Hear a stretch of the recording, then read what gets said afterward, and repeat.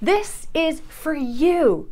Yes, I know it's a hockey trophy. I'm Canadian, so of course I have a hockey trophy. But I want you to replace this hockey player with you as a project manager and consider this a project manager trophy. Because after you watch this video and you follow these tips, you are going to be an amazing project manager and you are going to rock it. Hi. My name is Adriana Girdler, and I am president of Cornerstone Dynamics and a productivity expert. I'm also a PMP, a project management professional, and I've been doing this for over 20 years. I do some major projects, a lot on a global scale, some pretty cool shit. So in this video, I'm going to share with you some tips, things that you don't think about that really are going to distinguish you from being a good to a great project manager. Don't be a know-it-all. Project management is not a natural skill set. I don't know how many times I've come across project managers who are really not great project managers. Why? Because they think they know it all and they try to dictate. If you're new to project management, tell your team that you're new to project management. Take some courses so that you can understand the fundamentals of project management. That is really important. Even more so, get your PMP designation, because once you have that, you can go through any industry, any department, and you really will have a job for life. It's a valuable, valuable position to be in. So that being said, your first tip to being a great project manager is don't be a know-it-all, because I promise you, I learn something every day, and I've been doing this for 20 years. I know I don't look it. Is that stupid? I'm good with being silly.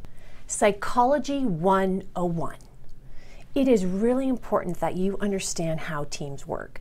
Now, if back in school you did not take any psychology courses, I highly recommend you start reading some books on psychology, because the key to great project management is not just about executing tasks, it's about motivating your team members. Think about it. These are people who have to execute tasks on the project behalf. You're managing the project, but they don't report to you. So sometimes there's a conflict of interest because they're like, well, I only listen to my manager. I'm not going to listen to you as project manager. So you have to learn how to motivate people. And understanding fundamentals of psychology and the way we think as human beings is critical, not only from a standpoint of motivation, but empowerment. If you want to be a great project manager, it's not just about the checklist. It's about having the team own it, because I promise you, once they feel empowered, they will move mountains for you, things that you never thought were possible. And that is really cool, particularly on large-scale, complex projects. So, look up Psychology 101, understand some motivation, read, and understand how it's best to motivate your team members.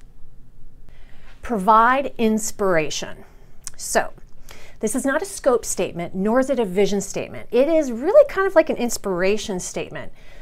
We talked about Psychology 101 and the importance of how to motivate a team. Well, part of that is inspiration. Now, I want to share with you something really cool that I do with my projects. And I've actually used Emmett here quite a bit. Major global scale project, we came up with our theme that everything is awesome, because let me tell you, when you're on big projects, everything is not awesome. There's a lot of ups and downs. But when you have inspiration and you bring people together, you can use Emmett, our little guy here, bring one to meetings. We've had some fun things. We did videos and we had Emmett in the videos. But really, to this day, the project that I worked on that I introduced Emmett, and this is everything is awesome as an inspiration statement, they still email me and they'll still use that tagline because they connected me as their project manager to this inspiration. It is a super easy, fun, cool way to bring some fun in your project and inspiration. So it doesn't have to be Emmett. It could be anybody you want, and you can reuse and recycle as much as you want with it as well. It's fun, it's easy, but most important, it inspires your team. Don't be a drill sergeant. I know when you're project managing, particularly when things are stressful, you probably get into this routine of get it done, checklist, check. Sometimes in that mode, we can become my way or the highway. That is not going to work. If you want to be a great project manager, you want to really empower your team, then you need to be flexible. It is not a one-way street. It is a two-way street. So don't be a drill sergeant. Listen to what your team has to say. Now, that being said, you will have to have some sort of go, no-go things. Like there's some fundamental things that I don't negotiate on. I must have this in order for me as a project manager to manage the project. However, there's other things I'm very flexible on. So I always listen to the team. If I have to have a certain document that everyone has to use for updating, that's my rule, no ifs, ands, or buts. But how often we update it, I'm very flexible with, and I listen to the team regarding it.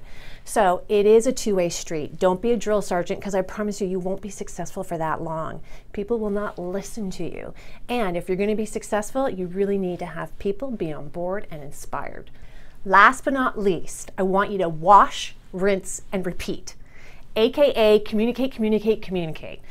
So you cannot communicate too much on a project, and if you're going to be a great project manager, you really need to, I like to say, over communicate. I have a golden rule. I never say things once. Why? Because I promise you there were some people who didn't hear me say what I wanted to say or explain to them the first time I did it. And I'm sure you've come across that as well.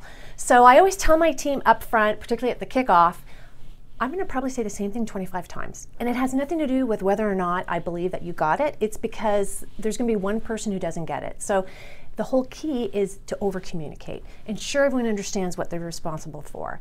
But not only just the communication within the team, it's communicating outside of the team to your stakeholders, to the sponsor, to any external agency that's helping you with that information. Ideally, it's not just communication, it's a change management plan that you really need to start integrating. Now, I'm going to have to do a video on that. I don't have one on that yet, but that's probably really fundamental for large-scale projects. For smaller projects, you can probably just stick with communication as a whole, but for large-scale projects, definitely go the other route. But that being said, wash, rinse, repeat. Communicate, communicate, communicate. Did I tell you how important it was to communicate? Let me know what you think. Write project management in the comments below. Please like my video, give it a thumbs up, subscribe to the button below, share it with your friends, family, colleagues. I really would appreciate it. On that note, I will see you at the next video. See you later. Bye.